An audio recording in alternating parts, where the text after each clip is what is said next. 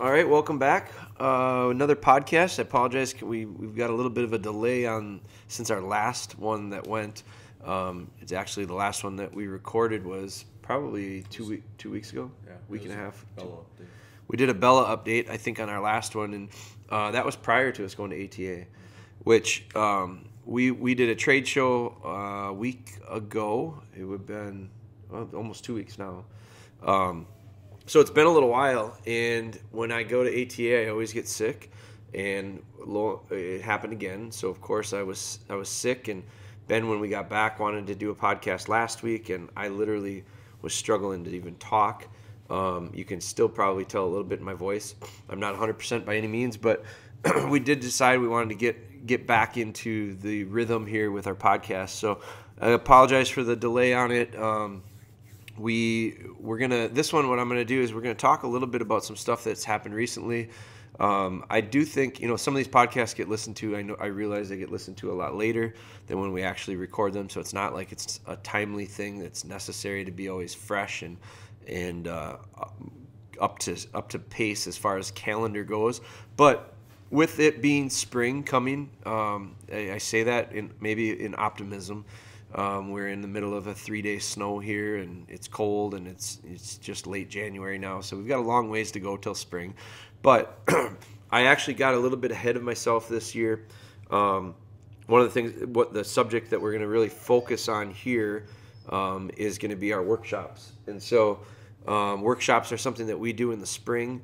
We call them handlers workshops because that's what they are. They're not about training dogs; they're about training people. And so we do these handlers workshops. We typically do 3 each spring. We're going to do the same thing this year. Dates on them, we've got one. It's called the Next Steps Workshop. That's in April. That's the 17th, 18th, and 19th. And then we also do a foundation workshop. And the foundation workshop we've got 2 dates on it this year. It's going to be in May 8th, 9th, and 10th, and then we've got June 5th, 6th, and 7th. So they're weekends. They're Friday, Saturday, Sundays. We get people from all over the country to come to them. It's part of the thing that I really enjoy about it is we get to meet people from a lot of different places, lots of different types of dogs. It's not something that is breed specific by any means. I actually have a family, I think, that sounds like they're going to be coming, and they're from Wisconsin. They messaged me about it, and they said, we don't hunt the dog. This is not a hunting dog. Does this still make sense for us? And the foundation workshop 100% I think makes sense for them. We've had a lot of people come in the past that aren't necessarily going to hunt their dogs, but they're looking to build a good foundation, which from that you can do just about anything with the dog. So those are coming up. We've got one in May. We've got one in June. Now, the Next Steps Workshop, this is something that we started a couple years ago, and I call it the Next Steps Workshop intentionally. It is focused a little bit more on shed hunting. We actually do we go shed hunting during it. We hold it at the farm that we lease over in Buffalo County on our friend's farm. We actually shed hunt the farm. We spend about half the time of it's a half day Friday, so it's Friday, starts around noon, and then it goes till 5 o'clock, usually 5-ish on Friday night. Saturday is a all day thing, and then Sunday we get done around noon because most people have to travel home. So over the course of those 3 days, we spend about half the time actually shed hunting on the Next Steps Workshop. It's a ton of fun. It's also something that I really like because I should probably break the two apart. So the foundation workshop is just that. It's building a foundation, and we focus a ton on very simple things, but primarily it's philosophy. It's the idea of how we're going to approach our training. It's the idea of how we're going to put together a training plan. Every person there has a different dog of different ages. We've had them as young as 10 weeks old. People have brought little puppies that they just got. And then we've had some people bring dogs that are 6, 7, 8 years old. So it is quite a variety. We've had, I don't know how many different breeds, lots of different breeds. But it's such a variety, but it goes back to the idea of we're not there necessarily to train the dogs. We're there to train the people. And so what people get out of it depends on a lot of variables. And some of them are what they have for dogs. Some of them are for what their ultimate plans are with their dogs. That's what kind of keeps it exciting for us, myself, and our trainers team. I get a lot of help. I get a lot of assistance on these workshops. Developed what I feel is one of the best groups around when it comes to instructional stuff and training. So I've got a group of friends that we call our DogBone trainers team. They're there with us. It's exciting for us because it keeps us sharp. It allows for us to work with lots of different people in lots of different scenarios and lots of different dogs. And all of that takes adjustment. It takes our willingness and our ability to adjust and fit what is necessary for each person. So the scenarios vary, and when you've got little young dogs that come, they can't do everything because there's certain things that they won't be able to partake in. They're not big enough, they're not far enough along in training, and that doesn't matter because then we just have you handle one of our dogs. We've got multiple dogs. All of our handlers have multiple dogs, so we just give you dogs. This isn't a spectator sport, and so I think this is something that a lot of people get motivated. I'm in the same boat. I find motivation at times watching YouTube videos and seeing some things that people are doing with dogs. And I find it exciting. I find it inspiring. But then I realize my dogs that are laying on their beds aren't going to get any better unless I actually take them outside and do this stuff with them. And so for some people, so when I say that, I say that as a follow-up to, this is not a spectator sport. You can't come to a workshop and watch it and get as much out of it. And so if you come with a little dog that's not quite ready to do the stuff that we're doing, you're not going to get the full return on the investment if you just stand back and watch. Because it's one thing to watch me do something. It's one thing to watch somebody else do something. It's a completely different thing to actually have the lead in your hand. And actually have to connect the idea of, sometimes it's a lot easier for us to watch someone else do it and pick them apart. It's very easy for me on Sunday to watch a football game and shake my head and go, how did he not make that tackle? And then I realize I probably wouldn't have made the tackle either. And so it's easy to stand back and pick apart stuff when you watch it. Put yourself in the actual position, and you may have a completely different outlook on things. And so I think training, working with dogs, is very much a contact sport that you have to be involved in order to get better at. And so you actually have to do it. And it's that law of like 10,000 hours to master something. There's a book that I read. It was what's that book that I read? Malcolm Gladwell wrote it. It's a book, Outliers, it's called. And so it talks about it takes 10,000 hours to master something. Well, I think that is true. And so if you're going to be a good dog trainer, you got to put your time in, you got to actually feel it, you got to make the mistakes, you got to understand the timing issues, and then make adjustments. And I do think there's value in standing back and watching other people do it too. So that's the beauty of these workshops, is they're just super intimate. They're very small groups. They're 15 people or less, 15 dogs or less. So that is a foundation, and we talk about literally the foundation. Heel, sit, stay, come when I call you. Doesn't sound very overwhelming when I say it that way, but then when you start breaking each one of those parts down deeply, and we break them down really deeply, it gets to be a lot. So when people come to these workshops, we put a lot on them, and the time needs to be maintained. I have to usually hire someone to watch the clock for me because I get long-winded, and I'll go over, and I'll end up not covering all the stuff we need to cover in the 3 days. So we get through a ton of stuff, and I think it can be overwhelming. And I've gotten some messages from some people that are looking to sign up again. They've signed up in the past, and they want to sign up again. Multiple people have sent me this message and said, here's my struggle. I want to go to the Next Steps workshop, but I'm afraid we're not quite there. I'm afraid I haven't done much since we left the last workshop. I'm afraid I would hold the group up. I'm afraid of this. I'm afraid of that. They're hesitant to sign up for Next Steps workshop, and I keep telling them, Next Steps means next steps. It doesn't mean advanced. So is it going to be advanced for some people? Yeah, probably more advanced than they were a year ago. But that's for those who have put some work in. Now, I don't care if you haven't put much work in. If this is enough to inspire and motivate you to continue to put work in, well, then it wins. Then that's a win. So for me personally, I can be the first person to tell you that workshops are inspiring to me personally. And it's for multiple reasons. I love seeing other people find success. I love seeing other people's dogs make progress. I love seeing the energy that it gives to the individuals that are holding on to the end of the lead. But I also look at it and go, I need to get out and work with my dogs, because I need to make sure that I'm able to do this, this, and this with my dogs as examples, as demonstration. And if I don't put a lot of time into my dogs become rusty. They have become rusty. We're doing a shoot this weekend.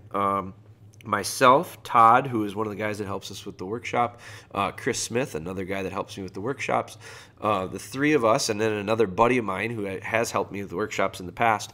The four of us are taking our dogs, and we're going to go pick up for a tower shoot this weekend. They're going to shoot pheasants, and we're going to pick up for them with our dogs.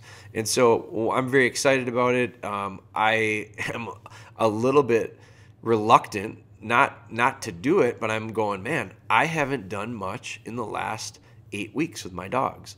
And so we've hunted a lot. And so outside of hunting, we haven't worked on much. Now, this is going to be a little bit like hunting, but it's not hunting. It's 100 pheasants that come out of a tower and 10 people shoot at them or whatever it is. It's a lot of gunfire. It's a lot of action. It's a lot of birds.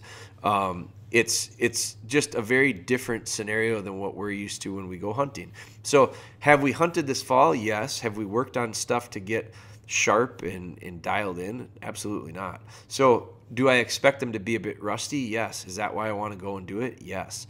Has it made me go out and work with my dogs in the last 4 or 5 days since I realized I was going to do this? Yeah, it has. So the motivation and the understanding of, I've got this thing coming up, I need to get ready for it. There's value in the tower shoot because of that. So I look at these workshops and I realize, man, they're a couple months out, but I'm going to start work. Because I have this on my calendar right now, I'm going to start working with my dog on certain things in preparation for it. So I think for a lot of people, they are valuable for lots of different reasons. Some of these folks that have been to the other workshops, so getting back to the foundation workshop, there's just so much information that we go through, and we go through it quickly, and it's impossible for you to get it all. It's certainly impossible for you to apply it all. I always tell people, pick out a few things, bring it home, work on it, and then build from there. The idea with I have several people that are going to take the foundation workshop a second time, and this is a scenario that I highly recommend. Actually, we've had a lot of people do it in the past. I think you get more out of going to a workshop a second time than the first. The reason I think you do is because you know what to expect. If you've never come to one of these before, and I know it because I've gone to workshops before. I want to go to a workshop this spring. There's one down at a buddy of ours' place down in Missouri. Brookstone Kennels is having a handler's workshop. I would really like to go to it. I've got some buddies that are going to it. I would like to go to it. I can't because I have a commitment that weekend. I won't be able to make it. But I think that when you go to these things, and if you've never been to them before, you're human, and there's a bit of reluctancy, hesitancy. There's things that we look at and go, I just don't know what to expect, so I'm a little bit uncomfortable. And so it takes a while to settle in. So that alone, I've been to workshops before where I was like that, and all I wanted to do is not make a fool of myself. So just being able to relax enough and settle in is important before you can really start absorbing stuff. So if it takes you a day to do that, which it wouldn't be surprising to me. It's a bunch of strangers, a bunch of new people. You're self-conscious about your dog. All these different things.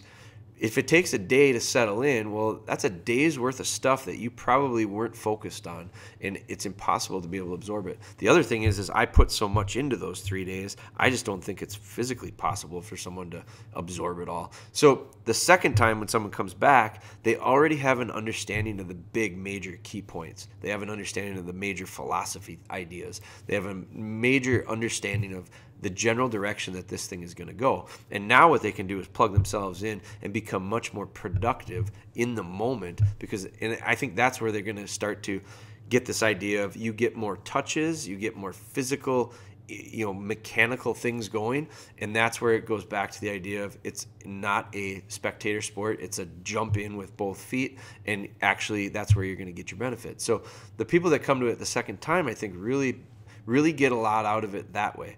So I do have a couple people that I said, you know what, I think I'm going to do the next steps workshop, because I'm going to come and I had to reassure him, we're not going to be advanced. We're going to be wherever you are, the next steps to where you are. Some will be further ahead. The beauty of the next steps workshop that I love people to have a chance to see is when they come to a foundation workshop, it's so intense and high pace. It's just fast because I have to get through a lot of stuff. It's not realistic to how I actually train.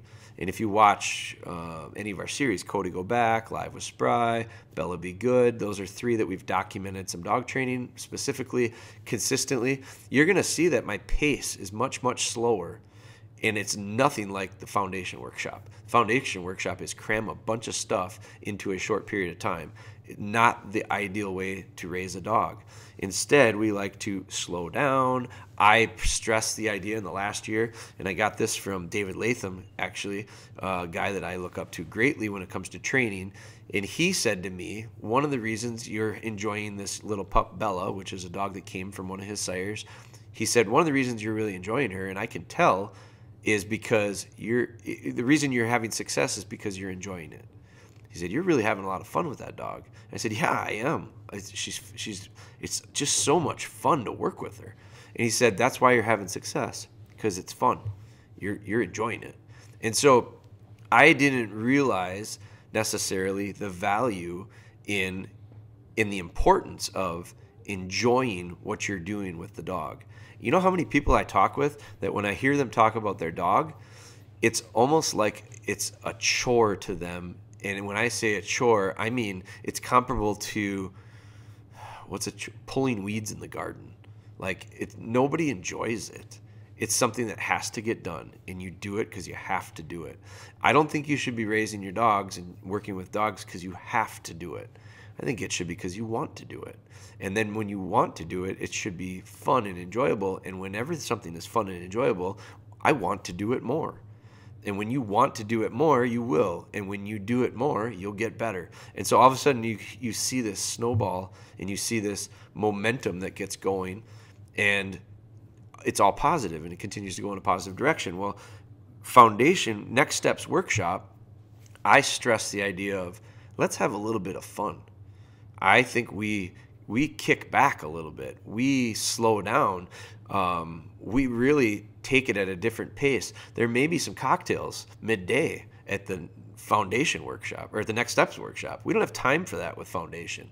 We do cocktails in the evening, but we don't have time midday. But during the shed one, the next steps one, yeah, man, we might kick back. Some people might kick back on the hill with a cooler and watch a few people work their dog, and then we might switch. And I'll kick back with a cooler and I'll watch you work your dog. And it's a very, very different pace. It's a totally different mindset. And that is more realistic to the way I think you should approach your everyday training. So I do think there's value in that alone. I think some people are going to get value by bringing their dog there and having them be around some really well-behaved dogs. Because in this workshop, the dogs are just with us. And they're just with us because that's part of like everyday life. So for that reason, I think it's a different style of workshop that is very valuable. You cannot come to it if you didn't go to the foundation. And that's not to be like snobby. It's not to be like the good old boys club. It's nothing like that. It's because if you don't understand the core foundations of what we build the training on, you won't be able to mix in to the next steps workshop. You'll be confused and you'll be wondering, and it will not allow us to do what we want to do from a next steps training standpoint. You have to have that base understanding, and then you can move into the next steps. So that's why we do it that way.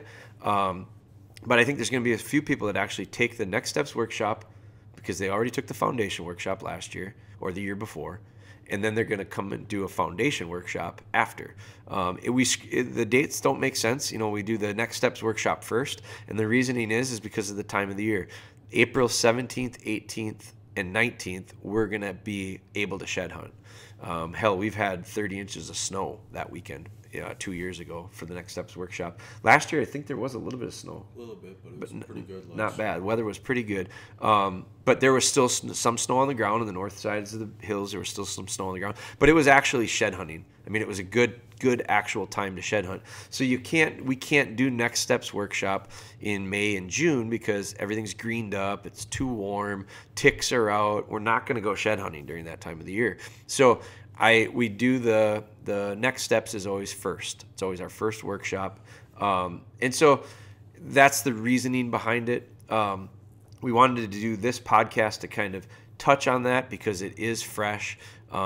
Spots are filling up. I've got June actually is our latest one, is the one that's filling up the quickest right now. But we have room. We limit it to 15 people per session.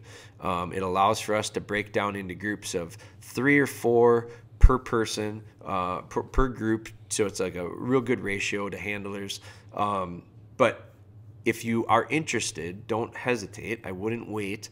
This is the earliest I've ever announced them, so they're going to fill up probably a little bit sooner. But you can email me. It's Jeremy, Jeremy at DogBoneHunter.com. Just send me an email or go to our Facebook or go to our Instagram. There's some posters that we've put together that have it, and it's got the information. It's just going to tell you to email me. Gives you a little bit more information on the workshops.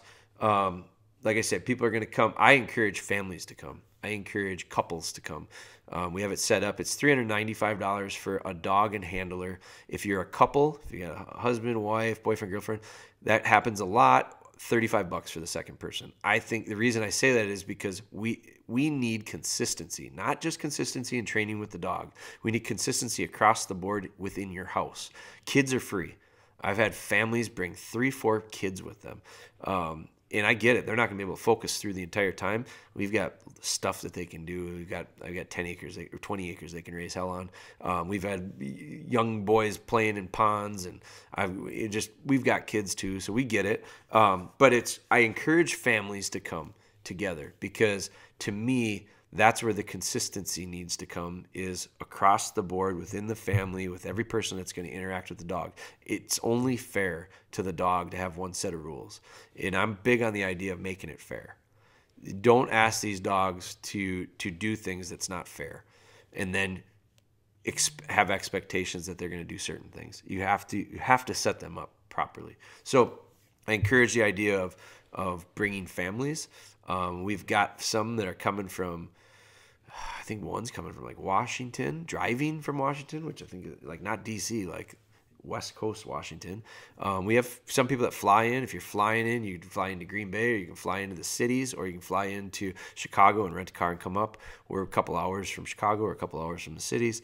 But if you want more information, just email me on it.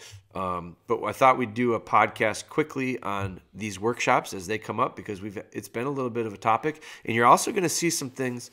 It's a project that we're working on right now, and it's maybe a little early to let the cat out of the bag. But over the last several years, we've filmed the workshops. And we filmed the workshops to be used in our DVDs. And one of the things that we did was we have literally hours and hours and hours of footage from workshops that I think I think they're really good, and I think they're very valuable. And so we've talked about it. I've kicked around the idea for a long time of how do we utilize that stuff the best. And so we were talking about doing like a whole video that is basically a look inside of the workshop. It's you getting all the workshop information without being there. Now, it's not as good as actually being there, I don't think, but it's pretty good. You're going to get a lot out of it. So we were talking about, do we make a DVD series out of it? Do we make some type of series and sell that as a supplementary training tool?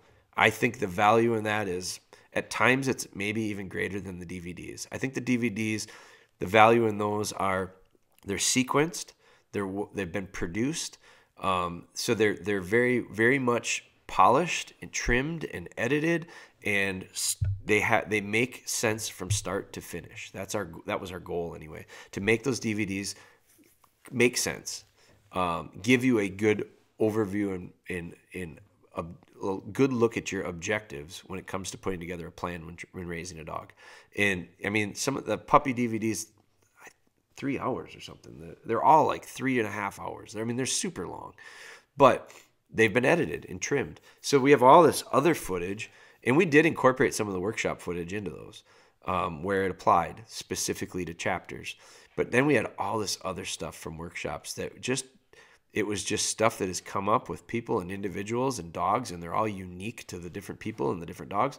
And so what we were going to do is we were going to create this series or these volumes of workshop videos and sell them as a separate DVD. Well, there's a lot of expense that goes into it, and that's why we were talking about, well, how do we do this? What do we do? We've decided we're going to do it, but instead of selling it, we're going to give it to you guys for free. We're going to actually build a YouTube series, and it's going to be basically a playlist of inside these workshops. And Ben has been working on them, chopping them up to these blocks of, it's not going to be as polished as a DVD, but it's going to be blocks of information. It is going to be sequenced because it's going to start on day 1. It's going to work its way through day 3. And we're just going to create playlists. And we're going to create playlists that are going to be workshops, and then under the workshops, within that one playlist, we're going to have multiple workshops. I mean, we've got 3 or 4 years of them filmed, 3 years of them filmed, in multiple workshops in certain years. So, and then this year, we're going to be filming this year. So we're going to continue to use these, and I just look at them and I go, there's just so much. I think there's a ton of value in them. And so if we can use them to go beyond the workshop, go beyond the 15 people that are here with their dogs, and give that to, we don't have a huge following by any means, but the people that we do are super committed. And so if you're not following us on YouTube, I would recommend it. You can subscribe to it. You can turn your notifications on. You can get all these notifications on when we put new videos on with Bella and all that stuff. But this alone is probably worth the subscription to the YouTube channel. I know you won't overpay for it anyway, but so it's the best deal around. It's free, but we're going to put that out, and that's in the works right now. So maybe it was a little early. Maybe I did it intentionally because Ben's sitting right next to me, and maybe I'm just turning the heat up on him a little bit to push through them. But no, he's got a nice start on them already. We're going to get a little deeper into it before we start posting them, but that's the first you're going to have heard about it. It won't be the last you've heard about it. We'll talk a little bit more on it as we get closer to releasing some of them. What do we call it? Inside the workshop? Inside the DogBone workshop is what the playlist is going to be. So we'll be talking about it more. That's probably a pretty good overview of some of the stuff. If you've got questions on upcoming workshops, Jeremy@DogBoneHunter.com. Shoot me an email. You can message us on Facebook or Instagram with questions. Either way, we'll get you some answers on it. But I'm looking forward to it, and I'm looking forward to it because there's a few other things that we've got going right now that I'm very excited about from a dog standpoint, and this is just another layer of it for me. It's the Bella Be Good series is inspiring for me to continue to share with you guys because the feedback from it is fantastic. The value I think people are getting out of it is real high, and that's important to me. We're also getting some real ding-dongs that are making some comments. Like, I love that too. YouTube is where we're getting that. I've got some guys that make comments. Now, I don't even know if they're real people, to be honest with you. I mean, they've got a page, but they don't have any followers, and they don't have any videos posted, and I don't know if they're real people or not, but they'll make comments, and they'll make really idiotic ones. And Ben will ask me, "You want me to just delete this?" Because Ben kind of polices that for me. And so he says, "Here's, let's reply to some of these questions." And some of them are great, but some of them are real idiots. And some of them, whatever. Ben asked me a couple times, said, "Do you want me to delete these people and just block them?" I said, "Hell no." I love it. I love it when these morons make comments like this because I don't want to hide from it. I don't want to duck from it. I mean, some of these people are, your ways are you're too abusive on dogs and all this stuff. And I go, man, I don't mind commenting back to that person and letting them know that I think that they should stick with however works for them. You know, I'm not going to argue with them. I have no reason to argue with them. I think it's interesting that they follow our page and watch the video. I mean, if you despise what I'm doing, I got better things to do. I'd go train my dog if I were, you know, if I'm that person. But whatever the case may be, I find a little humor in it anyway. But those YouTube platforms for us, to me, are just real nice because they're a little more meat on the bone for you. I think they're just a little bit more stuff, and for those people that are interested in it and want it, that's a great place for us to give it to you. So please keep supporting that stuff, keep following, and keep listening to these things. We got a couple more we're going to actually record. I've got a couple podcasts that other people's podcasts that we got Sporting Dog Talk. That's Tony Peterson, our buddy Tony reached out to me yesterday. We're going to get with him within the next week. We're going to be knocking out a podcast with him again. He's got a couple things that he'd like to cover. Our friends the Bomars down in Iowa with Arrow. They have some questions. They've got a podcast that they'd like to go through a bunch of shed-specific training questions. So we're gonna be knocking it out with them. I've put everybody on hold because the old voice hasn't been there for me, and I got a weird enough voice when I'm not sick. When I am sick, it's nearly intolerable. So we'll be knocking out some of that, and as we get that, we'll bring it to you as well. So thank you guys for the support. Thank you for listening. If you would do us the favor, be sure to subscribe, leave us a review. All that stuff helps us out greatly when it comes to us trying to grow and spread kind of the following of what we're doing. So, and if you got someone that you think might be interested, that this could bring some value to, please don't hesitate to share it with them. So thank you, and we'll continue to do these as we move along here.